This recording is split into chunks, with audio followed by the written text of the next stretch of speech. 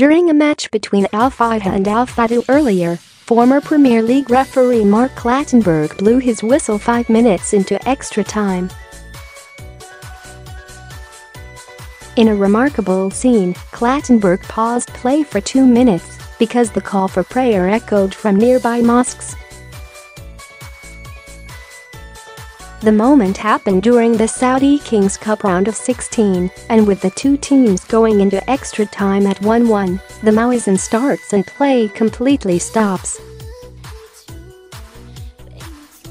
You don't see this happen very often. Shortly after the call for prayer echoed from nearby mosques, people on Twitter praised the referee for his actions.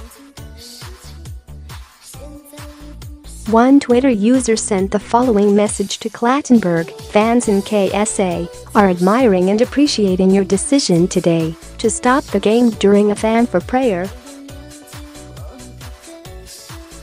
Thanks Mr. Mark." Another said, "Thank you Mr. at CLATTENBURG1975 for stopping the game during pray time.